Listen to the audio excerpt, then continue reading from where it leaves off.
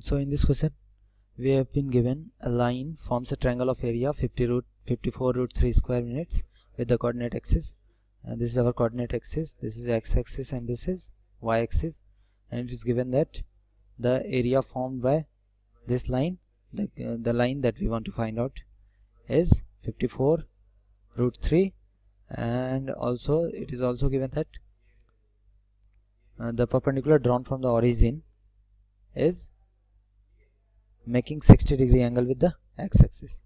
So now origin is 0 0 and let's say this is D.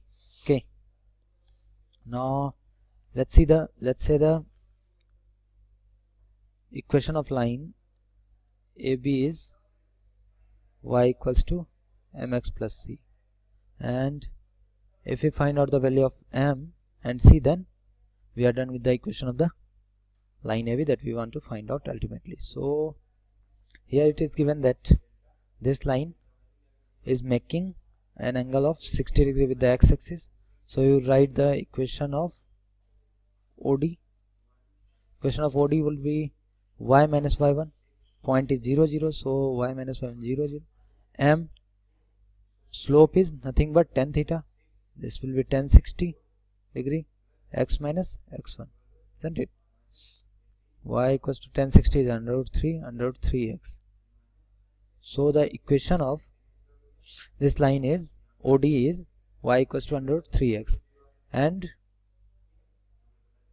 we know that this line is perpendicular to the line AB, and when two lines are perpendicular to each other, then their product of slopes is -1. So slope of AB and slope of OD, that is under root 3, should be equals to -1.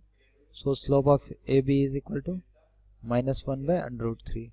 So we found out the value of m, that is -1 by under root 3. So the equation of required line is, equation of line will be y equals to minus of under root x plus c. Now we just need to find out the value of c.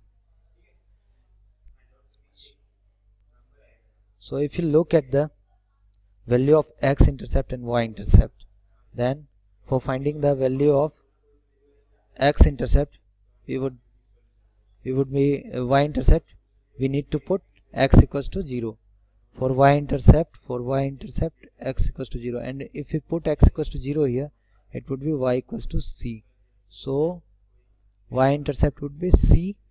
Okay, and for finding the value of x-intercept, we need to put y equals to 0. So if we put y equals to 0 in this equation, it would be 0 equals to minus of x by under root 3 plus c. So it would be x equals to under root 3 c, isn't it?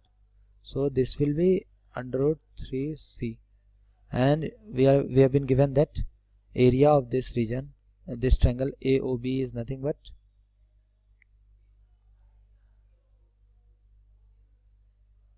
(54 root 3 square units). So area of triangle we can write, this is right angle triangle, so area would be equal to half into base into height, half into base into height. Base is nothing but under root 3c and height is c.